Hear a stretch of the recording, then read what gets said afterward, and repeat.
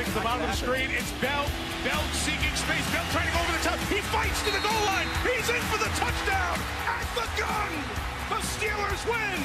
Mike Tomlin rang the bell in crunch time with a wildcat off-tackle run right behind his Pro Bowl tight end Heath Miller, and Le'Veon Bell did it all himself. What a gutty call by the Steelers. You know, I wanted to end the game right there, and I'm glad I did. Le'Veon Bell calls that the most meaningful touchdown of his career as the Steelers came from behind to win on Monday night. A field goal would have tied the game and forced overtime, but the Steelers were in it to win it, which brings us to today's top 10 last-second plays. And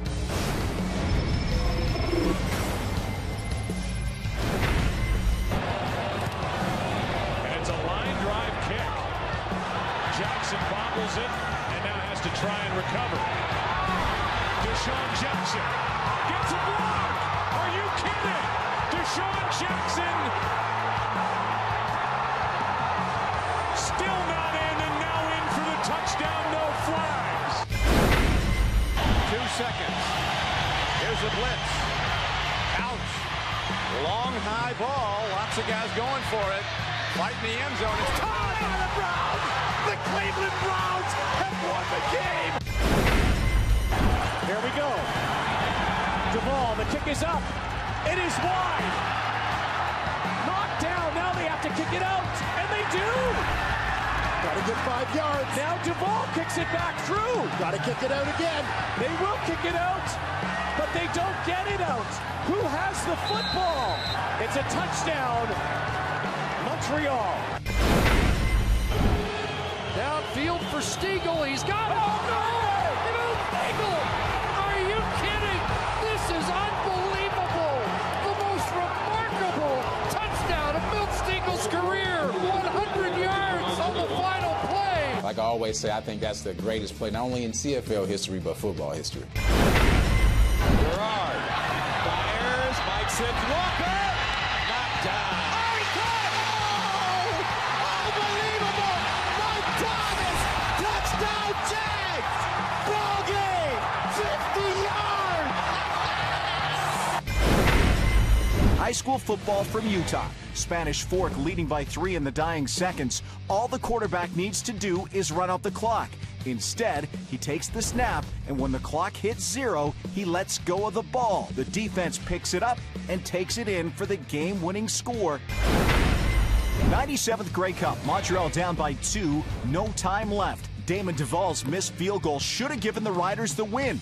Instead, Saskatchewan was penalized for having too many men on the field. Ball down, ball through, and the Montreal Alouettes have come all the way back.